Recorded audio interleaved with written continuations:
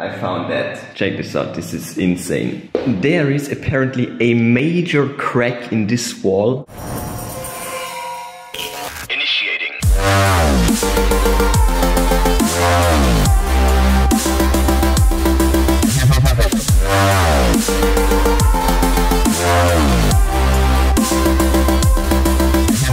It is Tuesday, flat update.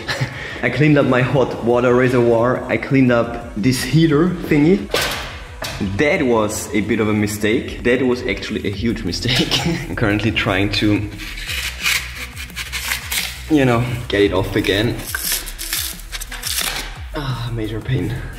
Yep, this has to go as well. There's another box of stuff for the kitchen. More stuff, more stuff. Let's get rid of this thing and then I will show you what's inside the box. That's that. Look how freaking nasty it is. It is ridiculous. Yeah, and that's the box over there. Okay, oh my god. Stuff from my grandparents. Whoa. Well, that actually wasn't that much stuff.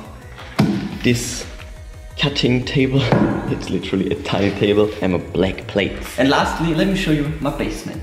And that's the basement. There's a new place for this white shell. And that's all the stuff that I brought so far. It doesn't look like much, but it actually is. It is much. Mostly empty boxes. But now I just have so much more space in my workshop. And yeah, so one last look. That's the door. Storage space right there. That's trash basically. Too. And that's trash as well. But I need to keep that. And I also need to keep that. Why is there a freaking hole?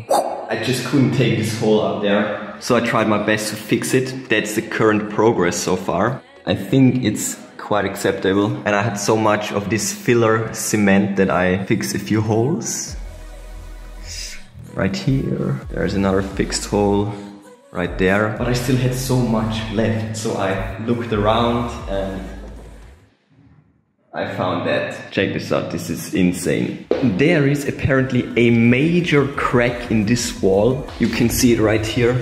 I haven't covered this part so far and it's kind of crazy because there was an irregularity in this wall. And I was like, what might that be? So I scratched the surface. That's where I scratched the surface and I saw this mesh right here and I was like, what the heck is this? And I just pulled it off the wall and it looks like someone just literally put duct tape on there and just painted over it. It's ridiculous. So yeah, this will probably take 2 more layers to get it completely flat. Thankfully I have the skill set.